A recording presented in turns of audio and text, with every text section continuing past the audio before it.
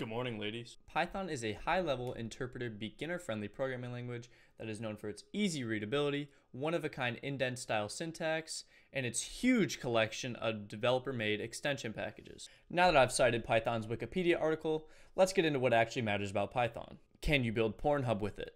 Nah, I'm kidding. Yes. No one gives a shit about the history, so I'll make this quick. Python was created in the late 80s as a successor to the ABC programming language. It was made by some Dutch fuck named Guido van Rossum.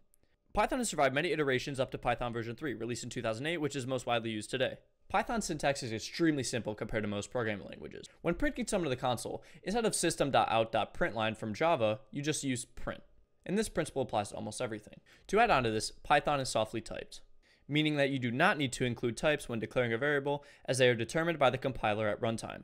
Here is how you would declare a variable.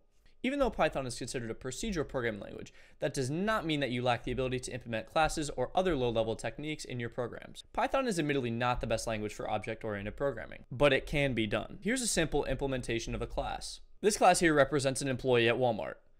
Fucking terrifying, I know.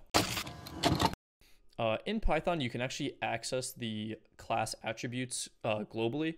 So if you look at the print line, you can just do worker.name, worker.employee.id, and worker.store.id. That's the nice thing about Python, is that all those attributes are public and can be accessed from anywhere. Inside of the init function, we can assign any variables passed to the newly instantiated class object to the self object. Any other computations in reference to the self object is a reference to the class itself. Over the years, Python has slowly shifted gears and found its place in the data processing and machine learning industries. You could also use it as a backend for a web service. See my video on React for a tutorial on a front-end service. But I personally wouldn't, because I'm not a dumbass and I think it'd be too slow for something like this. I also want to cover the huge collection of developer-made Python packages that are at any developer's disposal at any time during the development cycle. All of these packages are free, and to gain access to them, all you have to use is Python's proprietary package manager called pip. Pip is a CLI, or a command line interface. In the command line, you can control pip and tell it to install or remove any packages on the pip registry. To install a package globally, you would use pip install -m and the name of the package. Installing globally seems fine, but I choose to use Python's virtual environment package. This package creates a virtual environment inside of your working directory to keep only the dependencies for that project in that folder. Packages like NumPy for advanced math, pandas for data manipulation, and matplotlib for data visualization, to name a few, are all well written, documented, and easy to write packages that make data manipulation and visualization very easy.